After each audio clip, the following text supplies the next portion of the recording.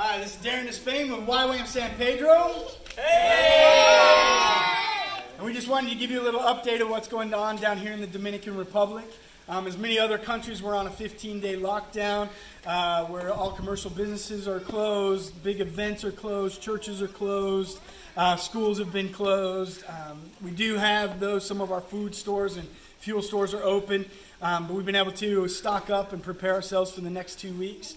And so here at YWAM San Pedro, we're just preparing. That's what the word we keep hearing the Lord say is just get prepared for the next season. And so we just invite you guys, pray with us as we prepare and get ready to bring hope to this community after this thing lifts and we can enter into the community. So thanks for being with us. Bless you guys. And we're praying for your safety as well.